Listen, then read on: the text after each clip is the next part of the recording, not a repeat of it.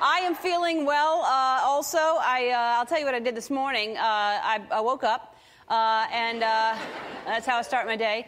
And then I brushed my teeth, and then I put on my wig, and I did some yoga. And that's what I've been doing every single day for about a month now. I've kind of done it off and on for a while, but I've been doing it every single day for a month because it's a great way to start my day, and it gives me energy because I need it right now with all the jobs I took on. But I'm getting good at the yoga. My downward dog is so good I can't even show it on daytime television. I'm telling you.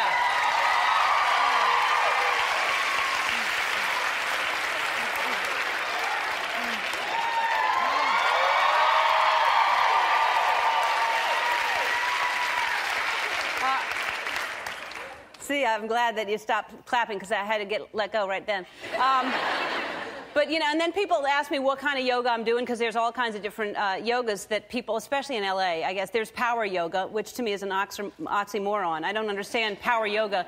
But, and then there's Bikram yoga, which is you do it in hot rooms, packed in with lots and lots of people. And you can always tell the people that do Bikram because they're stinky. Come out just soaking wet, the Bikram yoga people.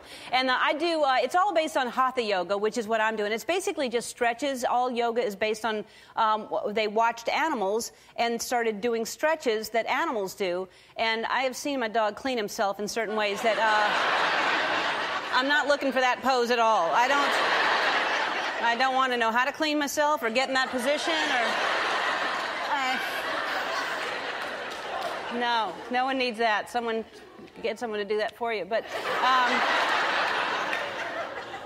the word yoga is it actually means uniting because when you're doing yoga, you're uniting your mind and your body, which is true because sometimes I am in a crazy position and my mind is going, ow, ow, and my body's going, I know.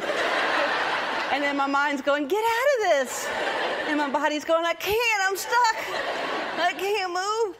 But I'm doing yoga with a yogi, not just a yoga instructor, a yogi. And yoga is an exercise. A yogi is a way of life and a cartoon bear. And you remember Yogi Bear. I don't know if he was a yogi, but he ate a lot of sandwiches, so I don't think so. But my yogi's name is Cameron. You've met him before. He was on the show last year, and he's fascinating to be around because he really leads a totally different life than most of us. I would love to be more like him in so many ways. He's just the calmest guy I've ever met, and in some ways I will never, ever want to be like him. He doesn't sleep on a bed. He sleeps on the floor, and not a sleeping bag, literally a floor. Which explains this morning he walked in, he had a dime stuck to the side of his face and a little bit of lint and a popcorn kernel like there. But he says sleeping on the floor is better for your back. You're not supposed to sleep on a soft bed. And he thinks that I should sleep on the floor because of my back. And look, I want to take care of my back, but I am not sleeping on the floor. If this is all based on animal behavior, my animals don't even sleep on the floor. If my dog walks in, there's a dog bed or a floor, my dog's going in the bed. So, and really, the only way I'm sleeping on the floor is if we're covered with thick shag carpet and pillows and blankets and a box spring and a mattress. And then I'll sleep on the floor. But Cameron, I have a lot to thank you for, and you're making me more flexible and giving me more energy, and I'll show you what I mean by that.